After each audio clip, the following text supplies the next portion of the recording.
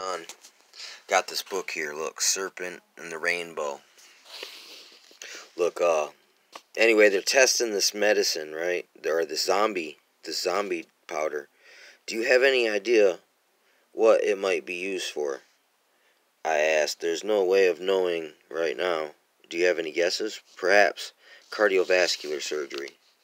It's curious how the heart remains unaffected while the body is totally anesthetized. Also also in psychiatry, it might be used in the treating of some thing like psychotic excitement as a tranquilizer of sort. There's one thing Dr. Nate Klein ever talked to you about, the experimental hibernation. Look, this dude's basically, right here, he's like, look, just so for your, look, freaking, where's that, man? Freaking, right here. I had never actually paused to consider whether or not the zombies truly existed. Anyway, man, look. This is also interesting right here.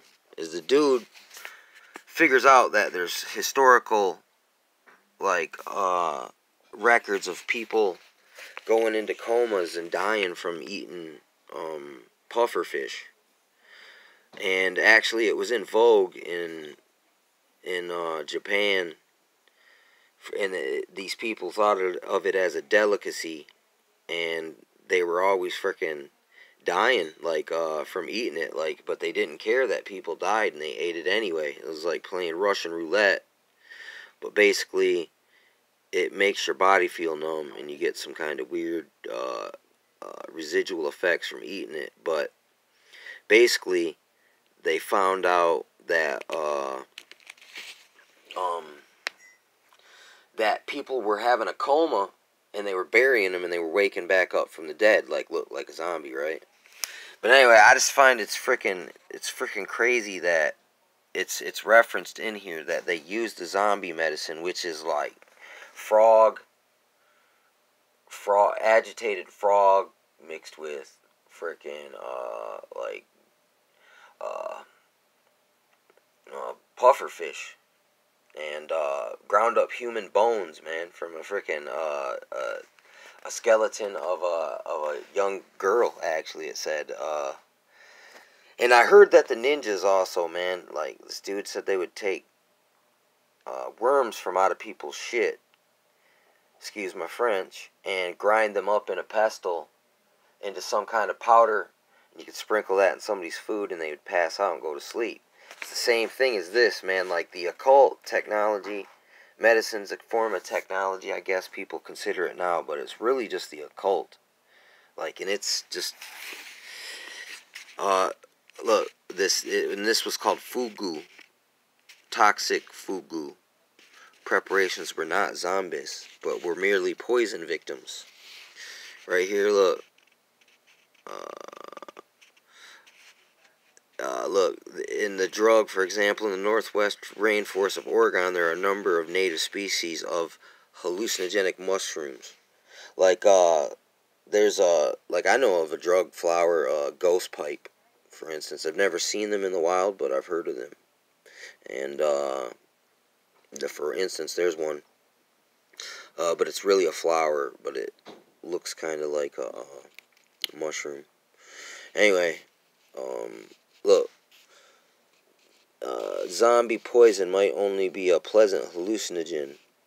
Oh, anyway, yeah, when it's foraging for edible mushrooms. See, this is another. Those who go out in the forest and deliberately intend to ingest these mushrooms generally experience a pleasant intoxication. Those who inadvertently consume them while foraging for edible mushrooms, end up in the poison unit of the nearest hospital. The mushrooms hasn't changed, only the context of which the situation went down. Anyway, frickin', I was talking about mushrooms recently, like a lot, even in the fungus thing, right? And look, and it pops up in the book. It's like the synchronicities, like that Bob Larson in the Name of Satan book. Man, yeah, it was a trip. It's a trip, man. It's almost like sometimes you get little downloads, man. And look, Voodoo Death. This is basically like, okay, it's like suggestion, man. It's like when you condition people to believe that if they're cursed, for somehow they believe it in their mind so much that they actually die. And it uses all these examples of like someone getting a bad, like false, like a placebo almost, like false diagnosis of something bad, and then them believing it so much that they die, freaking, from the fear and the anxiety and the depression that come in from the thought of it. And then it said they were. It's weird because I've heard this also in the Dimmak, which means the touch of death, and they say that it's really just hypnosis from a cult setting from these kung fu masters who are really just magicians and like Jim Jones, and they indoctrinate people.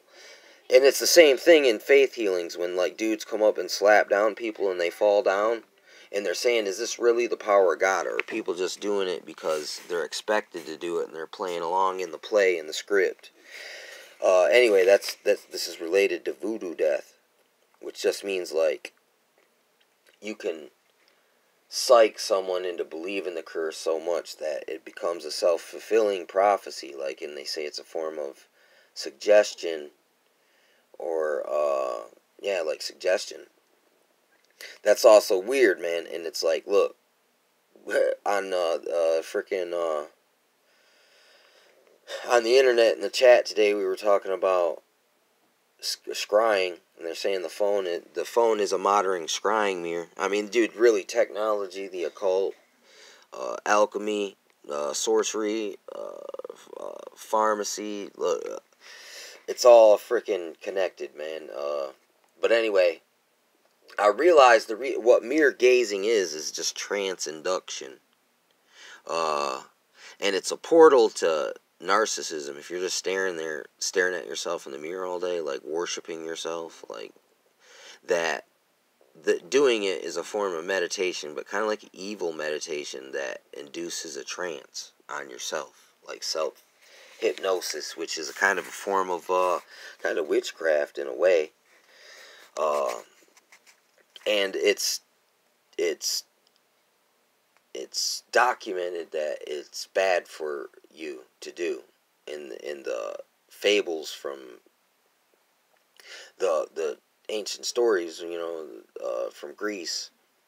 I mean, that's actually, even though that's a fairy tale kind of format or legend, myth, whatever, that is true. That now in this day and time, when you got narcissists and like just selfish, self-absorbed people,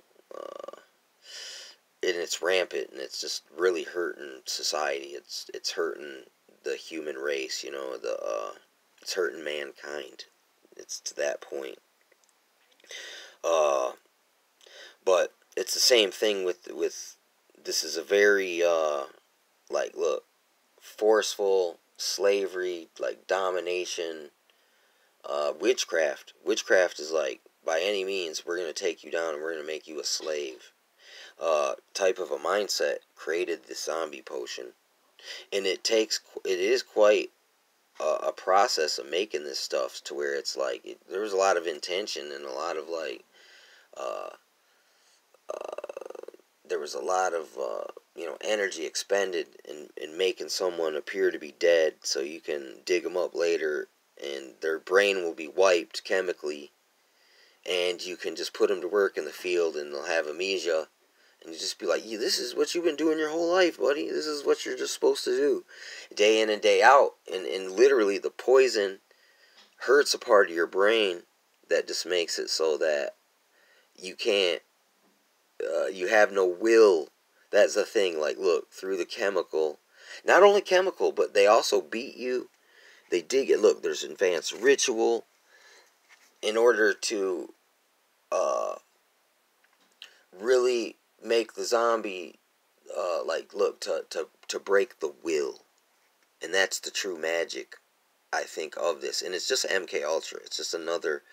It's a chemical version, but they still use the group cult, the love bombing group cult kind of uh, the majority rules, or we're the most important of the people around, so we should make the decisions, kind of a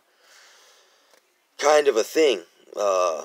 And it's very evil in a way. It's like, and literally, ultimately, they're trying to like take people's soul and put it in a little freaking like a little jar for their narcissistic supply. Like literally, their supply are little souls of people that they've narcissized and turned into a zombie. And actually, the dude's name is, look, Claveris Narcissi. Look, I mean, it's so freaking insane. But yeah, I guess, listen, if you become a narcissist in a way, it's kind of a form of zombie. You know what I'm saying? It's like zombies don't care about anything. They just want supply.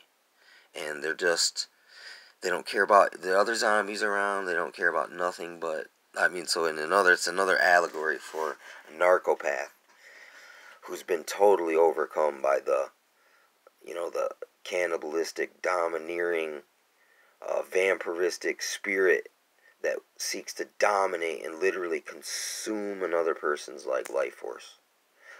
This is just another way of doing it. You could have this done to you in a fucking relationship. They can suck your soul a little bit at a time, and then frickin'